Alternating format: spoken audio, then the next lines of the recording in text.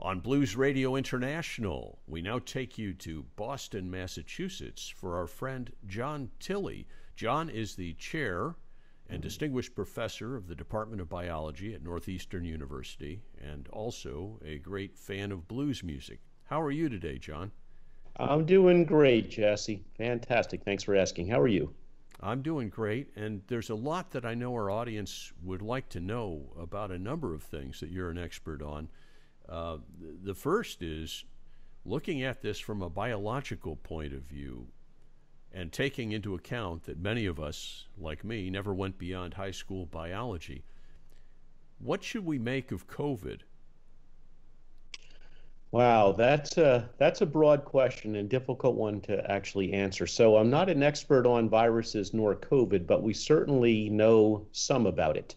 We've been working on this virus now and its sort of genetic makeup for the past several months. We actually reconfigured my lab in collaboration with a few other folks to try to get a better understanding of what this virus is, why is it so devastating when people can get it, and why it doesn't actually affect other people. They have the virus and show no symptoms. So it's quite unlike most of the viruses I think we've encountered in the past because it's brand new. We really know nothing about the history of this virus, what it can do, or how long it's going to be around. And we have coronaviruses traveling around us every day, and Well, we get them and we get colds and nothing happens. Why is this coronavirus so different? yeah, it's a great question. You know, coronaviruses, people hear the word and they think it's specific to this virus that causes COVID-19. So COVID-19 is the disease and all the problems the virus causes. The virus itself is called SARS-CoV-2, and it stands for Severe Acute Respiratory Syndrome Coronavirus, COV number 2. It's very similar to SARS, if you remember the SARS breakout from years ago. This is a related coronavirus. Coronaviruses are not restricted to these types of infections. Cold viruses, as you mentioned, are coronaviruses. Flu virus is coronavirus. And these represent ways that we can actually think about how to manage this virus, I think, moving forward in the best possible way. You know, there is no cure for the common cold. How long have you heard that? I heard it from my parents when I was growing up. Sometimes these viruses just elude our ability to try to manage them and cure them. Same with the flu. We go through episodes of seasonal flu and we try our best to figure out what flu bug is out there this particular season and prepare a vaccine against that particular strain, so to speak. But it's not always effective. Some people still get the flu even if they're vaccinated. Some people, even if they're exposed, don't pick it up. This virus is far more complicated. Initially, I think when people thought about this virus and the problems it was causing and before it really spread into the United States, I heard a lot of people saying it's just like the seasonal flu. It'll come here and it'll go away by the summer, just like, you know, all the cold and flu bugs do. And this virus certainly has not gone away.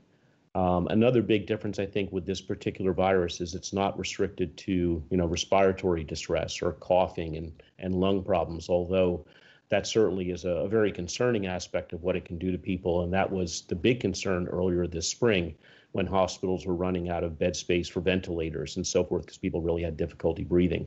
But the more that we understand about this virus, the more that we learn from people who have been infected by it, the more that we track it around the world, we're seeing sort of this diverse spectrum, this plethora of outcomes that people can show, and they may not even develop the respiratory part of this, but they may have problems in their heart, they may have problems in their brains, they may have problems in their circulation.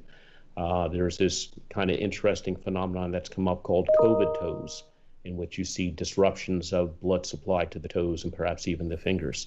So this virus is not a straightforward sort of respiratory distress virus that we're used to dealing with, the cold, the flu.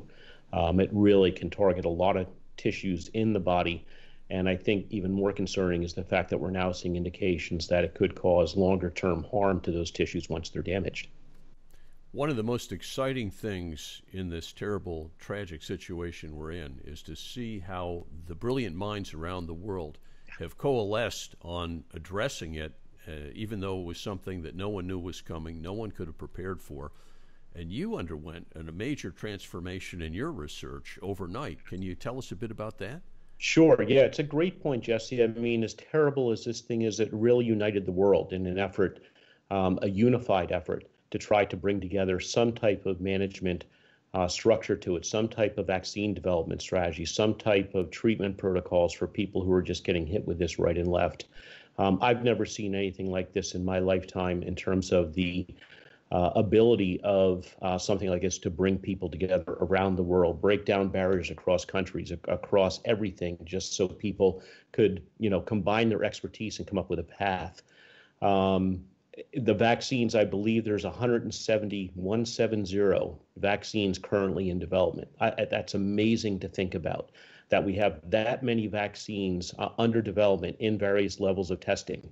And I think that really exemplifies how serious this is, how many people have really committed to figuring out a way to help us through this pandemic. In my own experience in our lab, we actually do not study viruses. My lab is a kind of a stem cell biology, regenerative medicine biology, fertility type research lab. We've been doing this for many, many years, but we do study genetics. So I teamed up with a few folks at Northeastern, and we combined our strengths, and we essentially rewrote the landscape of our laboratory's work to get a better understanding of one of the key aspects of the virus, and that's whether or not an effective vaccine can actually be against it that will work long term or provide long term protection. I think, one of the unknowns that we're dealing with right now is, since this virus is so new, we have no history on it. We don't really understand how quickly it mutates, so to speak. So like all other things, it has genetic material inside of it. That's what replicates in our cells when it infects our cells. And that genetic material can be subjected to mutations. Those are changes in the DNA sequencing code that the virus has. Those mutations sometimes are silent. They don't really cause a change in the virus per se. Other mutations can change a characteristic feature of the virus, and that can make vaccine development challenging. In fact, that's one of the reasons why we don't have cures for the common cold, because the viruses mutate. Since we did so much with genetic analyses and sequencing long molecules of DNA, this virus is about 28,000 bases long. We can take a different stab at this. So our goal wasn't to develop a vaccine, look at how it entered cells, try to understand mechanistically if there are treatments that could prevent it from infecting people. Our goal was to understand quickly how rapidly this virus could mutate, both across populations around the globe, and I think more importantly, within populations in a single country. It's a term that has been thrown out there recently called quasi-species. Not to get too scientific, but quasi-species, the way to look at this is that not every single virus particle that we have inside of our body is an identical clone or the same exact thing. Each one's slightly different. Some may mutate in ways that make them more pathogenic or make them more susceptible for transmission to others, more infective. And the problem with a virus like this, as it proceeds through the population, as it expands, it acquires more and more mutations. And what we need to figure out is if those mutations are making it unstable, unable to develop a vaccine that will give us long-term protection. So the target, in fact, may be moving even as we're working on 170 different vaccines. Absolutely. And I think that's the take-home message, that as optimistic as we are, we will have options for a vaccine at some point in the not too distant future. Some are in trials right now, and some look relatively promising, at least short term.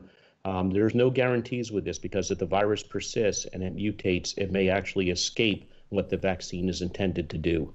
Vaccines are really an interesting approach to handling a disease, because what they do is train your immune system to recognize that foreign substance. So in this case, a vaccine is training your immune system to recognize this virus. It doesn't recognize the whole virus. It will recognize a part of it. And if that part somehow gets altered by a mutation that then changes the appearance of the virus, the vaccine training of your immune system is no longer effective, and you could become reinfected. And there's already some evidence that even if you've been infected once, there's a possibility that you can become reinfected again.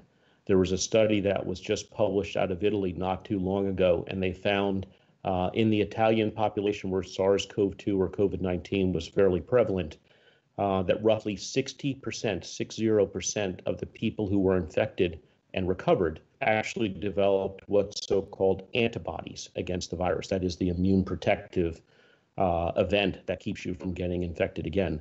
The scary part of this story is that 40% of the people who became infected and recovered didn't develop those antibodies, suggesting, in fact, they could become infected again. So we already have some indication without even vaccine trials, this virus is going to be fairly tricky to manage. So this also gives us a new view of what antibody testing is and what it's worth in trying to assess going forward, doesn't it? Yes, it's true. There's a lot of confusion out there right now about what tests are being done, what a positive or a negative test means. In effect, there's two tests that are available for people to consider and that are being used. One is a direct test by doing a sampling of the nasal cavity. And what that test does is look for active virus within you at that time. So that test doesn't tell you whether or not you've been infected in the past. It allows one to make a decision if you're carrying an infection, at the present time. The second test is the antibody test, and that is, do you have circulating antibodies against this particular virus? That type of test only says that you have been exposed to the virus previously, and whether or not you're protected again is absolutely unknown. The antibody test has been fraught with problems. A lot of false positives, which means people are being tested as positive and never been exposed, and probably even more scary are false negatives. People who are identified to not be susceptible to this thing, and indeed they go then thinking they're protected and they're not.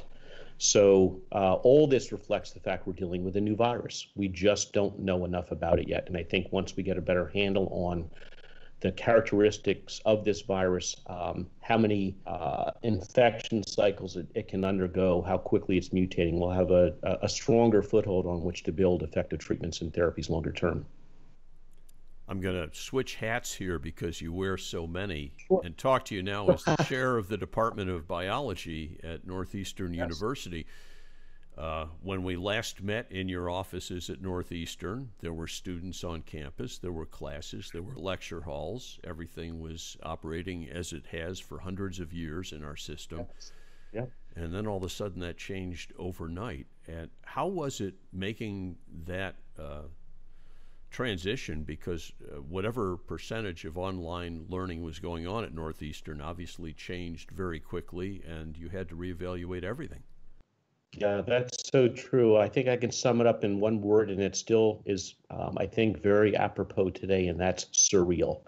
I look back on, the last 5-6 months when we were thinking about this virus as it was entering the U.S. and scattered cases were popping up, and it was still business as usual.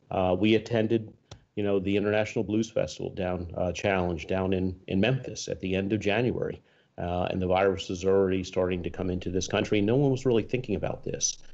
At the university level, we had already been building out online courses, so to speak, but certainly we have a rich offering of in-person courses taught by instructors.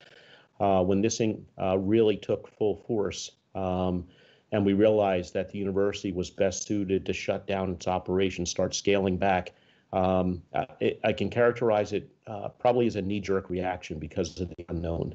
The fear of what we were faced with because we didn't understand it, but we were committed to ensuring that the students on our campus who were there to be educated, who were there for deeper learning, indeed were allowed to complete at least that semester to give us some time to retool over the summer and think through where we would stand going into this fall.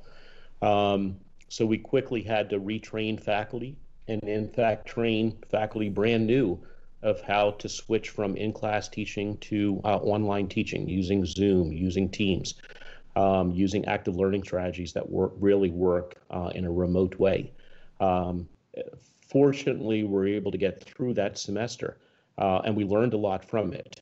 And we were still, at the same time, on a social level, trying to figure out how to best manage spread of the virus. We've now come up with the policies that social distancing does work, keeping your distance from folks, respiratory droplets, wearing a mask, keeping, the droplets that we shed every time we speak from spreading around. And we can maybe talk about masks a little bit later in terms of the correct way to wear them and why you'd want to wear them, the purpose. So hand in hand, I think, with rebuilding the curriculum and rebuilding how we're approaching education at a high level, where we're learning what best to do socially to try to minimize spread of the disease. As we went into the summer, the virus did not go away, unlike the seasonal flu and seasonal cold. We've seen resurgence in certain states that's pretty scary to think about. So we have spent the entire summer preparing for the fall semester. How do we achieve some level of normalcy? How do we actively engage our students in deeper knowledge synthesis and learning the way they should in the face of dealing with COVID as a backdrop? So Northeastern has come up with I think it's just a tremendous strategy. It's an amazing turnaround because now it's not a knee-jerk reaction, it's a planning reaction. How best do we take what we've learned from the spring and reapply that to fall teaching? So as we go into the fall, Northeastern will open as a campus. There'll be reduced density on the campus, and students have the option of being remote and synchronous. That is, they can be anywhere and still be synchronous with the classes. They can be remote and asynchronous. That means they might be in a different time zone and the time of the class just isn't suitable for them. Or there will be in-person options, and many students are choosing to come back to campus. The whole campus has been essentially rebuilt, plexiglass shields everywhere, unidirectional flow through buildings, minimal density in classrooms, and every classroom has been outfitted with a camera and a microphone to allow real-time recording of every lecture for those students who are not participating, in the classroom. So it's really just a phenomenal turnaround, and perhaps even a glimpse of what higher education is going to look like in the future.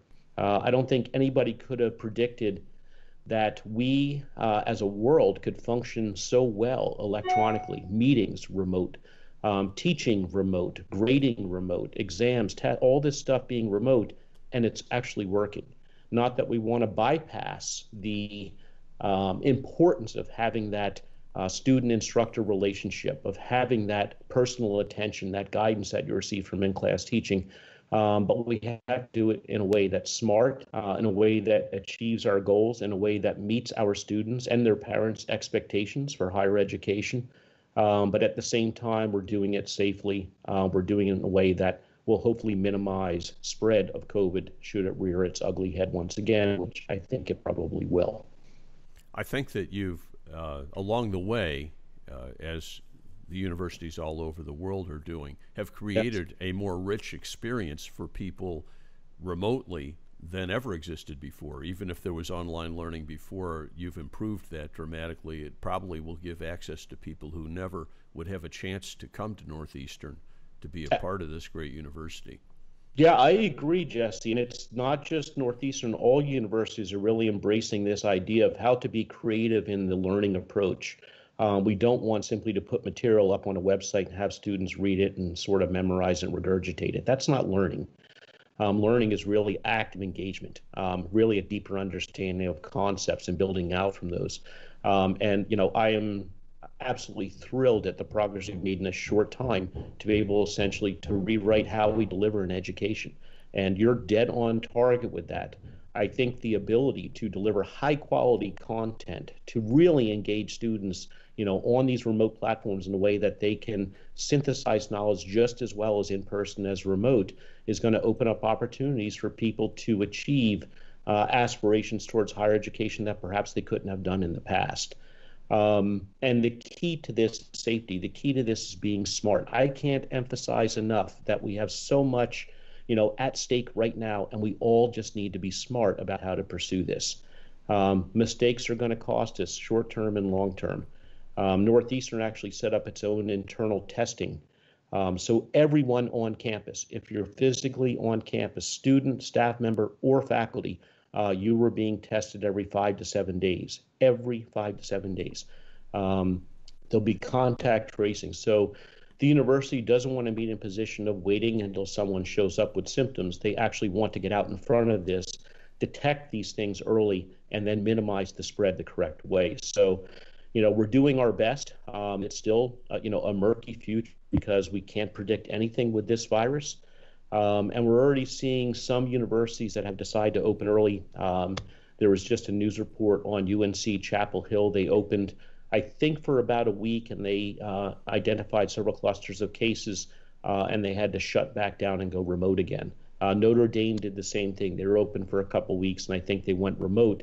They're planning on reopening again. And, in some of these cases, they're actually tracing the outbreaks back to students partying off campus, socializing off campus in ways that are not respecting the policies that we need to have in place to keep this thing from spreading. So, this is not a matter of just students being on campus in classrooms. This is how everyone, faculty, staff, and students are really working day in and day out to try to minimize spread in everything that we do in all aspects of our life. It's an incredible rebuild of the university to add the plexiglass and all these other features that you're adding. But where hormones go, reason dare not follow. I can't imagine getting together a bunch of people who are away from home for the very first time in many instances in Yes. a socially distanced communal living situation and expect that they will maintain the distancing and the one-way protocols that you've set up. Yes. How do you deal with that as a university? Yeah, it's probably one of the greatest challenges right now. Early on, when this virus was taking a hold in this country, there was information spreading that really only people over 60, people with pre-existing conditions, were being susceptible to infection with this virus. That's all changed. Young people are becoming infected at an alarming rate in this country, in their 20s, in their 30s, in their teens. So no one is immune to this. No one is protected from this. And your point is a good one. We have no control over what students who, perhaps even for the first time in their life, they're away from their home, away from their family, away from their household they grew up in. They need to build those social interactions. That's part of higher education. It's not just learning, but developing social skills and communication skills and so forth. So it's a fine line to walk to, give them the freedom to make smart choices and, become socially interactive, but at the same time, keep reminding folks that we have to be cognizant of the fact that, crossing lines in terms of numbers of people in small spaces and so forth, not wearing masks appropriately, could potentially trigger another outbreak of this. And it's long term, it's just going to defeat everything all the planning that's been done to get this in place. I should mention too, I have two of my own children in high school right now. And I think you probably are aware of this, and you've seen this too. I can't imagine what it would be like to be a senior in high school or a senior in college for that matter and graduating this past April or May. A virtual graduation. It's just incredible. So, we're particularly concerned about our incoming freshman class because they had a very unusual senior year. They're already stressed out about how that impacted their education in completing their final year at high school. Disrupting their friendships and their social circles then. So it's stressful enough to leave high school and come to college. This year, I think we've added the stress of the disruption of completing high school and then heading into a brand new world of what college is like in the era of COVID. So we're really in tune with trying to ensure that we have faculty presence on campus. We have that, active reach out to students. We want them to feel at least some degree of normalcy as they approach their education and transition into the university. But at the same time, we constantly have to remind ourselves to be smart.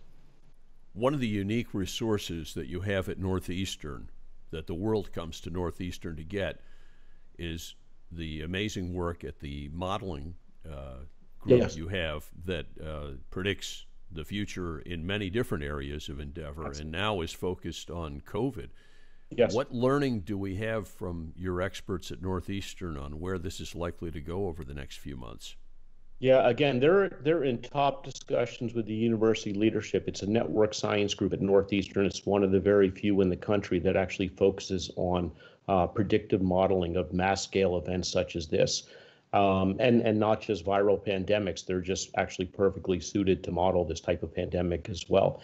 I think the challenge here is there's nothing to base decisions on in terms of making best guesses because the virus is brand new.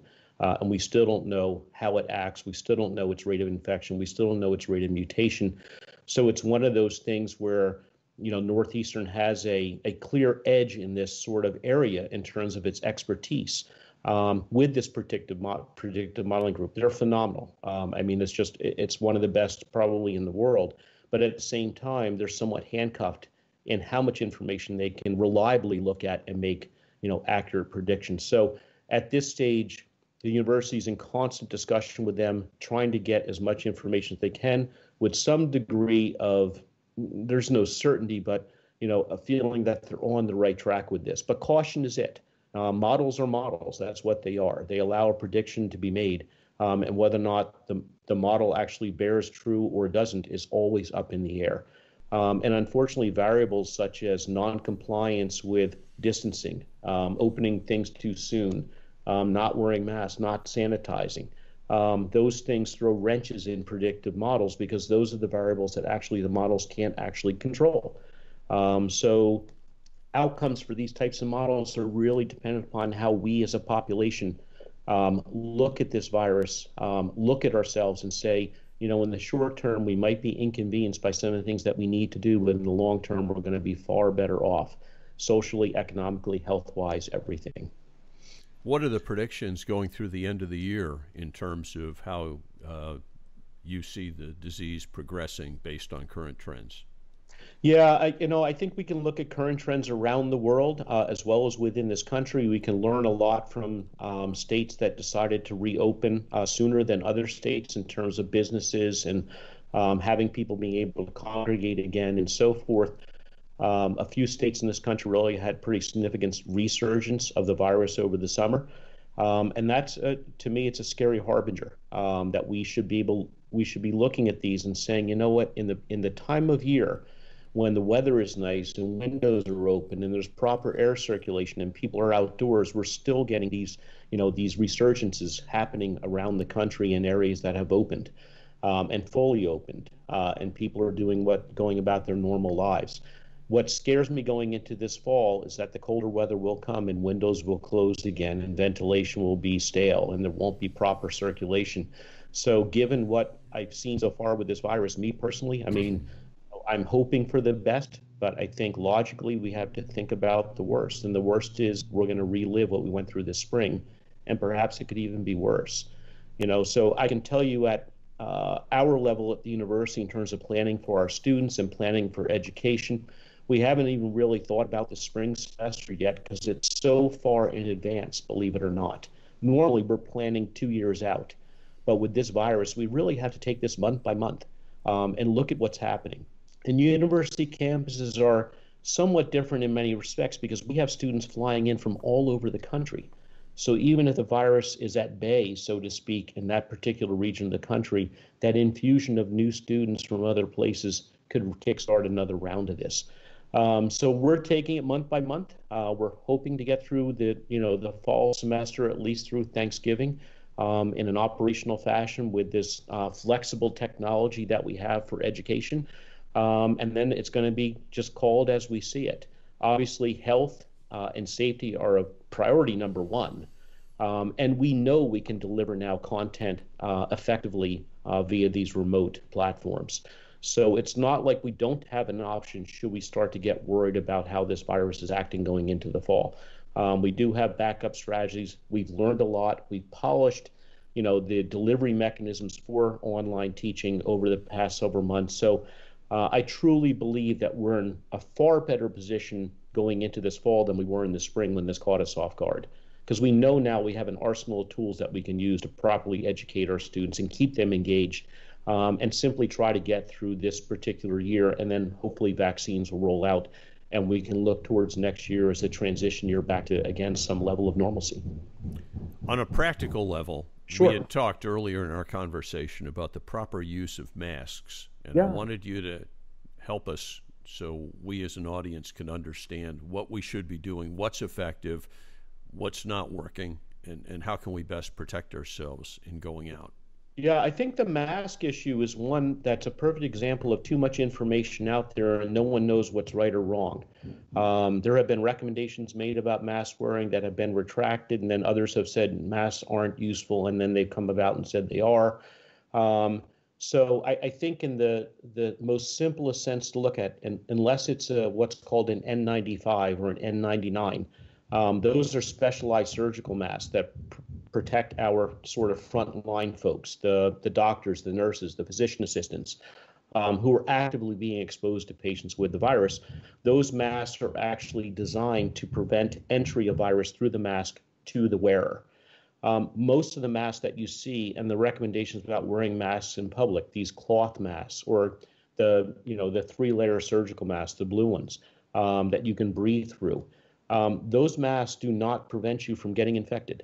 Those masks serve a single purpose, and that's to prevent or minimize the vapor droplets that we release when we speak into the surrounding environment. They catch those vapors, they catch that moisture, those water droplets that we see. So the best thing that we can do with wearing masks is to make sure your nose and your mouth are properly covered, because breathing, even you can emit vapor particles which could carry virus if you're asymptomatic and you're infected. So it's really to minimize you spreading potentially something to someone else rather than protecting you from getting the virus if someone else is not wearing a mask and not practicing those precautions. So it's certainly not an effective approach for preventing the disease from spreading in terms of minimizing your own possibility of infection, but it's really one in which you are, being respectful of others around you, and doing your best. Even if you feel that you're healthy, you're fine. You just don't know. There's lots of people who've gotten this virus and been infected and totally asymptomatic. They have no symptoms at all, and yet they have the active virus in them. So mask wearing does help. At minimum, even just a single cloth mask can help. Multi-layer masks that you can buy now, there's plenty of them available. These are not surgical masks that doctors would wear, but you can buy these for relatively inexpensive, Amazon and other places. These things, again, are really designed to help in those settings in which, more than 2 people are there and they're communicating to try to minimize the spread of the infection that way. I've read that some of the single-layer masks people wear actually don't prevent, but merely create micro droplets. Is that true? Yeah, that's true, because the mesh, the degree of the mesh or the tightness of the mesh will dictate just how effective the mask is at catching those droplets of moisture that are coming out of your nose or your mouth. That's why, I mentioned that, even a single layer is better than nothing because it's going to catch at least some. But certainly the multi-layer, the 3-ply cloth mask with the layer in the middle, anything you can do to enhance the ability to catch those droplets, we're just serving each other better. And this is one of those things. Walter had a song called "We're All in This Together." That song is so apropos for this because we are, Jesse, all in this together. This is only going to come to some level of conclusion if we all help each other out with this. We all have to understand that the actions of one can really compromise all the good thinking and planning of others. So we really need to get behind this, embrace this, sanitize your hands, wash your hands, don't touch your face. If you feel ill at all, see your healthcare provider. All this, the logical things that we really need to, kind of keep drumming in at all ages, children all the way up through adults. I found actually children tend to be a little more receptive to this. It's the stubborn old folks like us that tend to not want to listen to those things and start following rules. So we really need to beat that drum and just say you can help us all if everyone kind of chips in here. Jon Tilly, thank you for joining us today from Northeastern University and helping us all understand what's going on with COVID-19, a way that we're going to get back on college campuses and get back to life as it should be, even if it's a little bit different than what we expected. Yeah, well, thank you, Jesse. It's been a pleasure speaking with you as always. And great that you saw Walter in the background. For your audience out there, I'm sure they're familiar with Walter, and Walter's got his new album coming out next week, which is going to be very exciting. I've heard a few snippets out of it. It's great stuff as always. And, Walter has made the trek over to Denmark to try to, ride out this pandemic in a safer environment, and I'm thrilled for that. It's just, again, I think when I look at this from every perspective, I have a love of the blues, I have a love of my own research, I have a love of educating young people and creating the next wave of scientists and medical providers and people work in industry. This affects us all. It really does, and we all need to do our part to try to help everyone get through this. We're all, being disadvantaged or compromised in one way or another. Some worse than others. Some have their livelihood dependent upon social interactions, like blues artists. We will get through this. I'm confident of that. We need to stay upbeat, but we need to make sure that we're respectful of all of us and do our part. So, pleasure talking with you as always. Well, thank you, and we'll catch up soon. Absolutely, Jesse.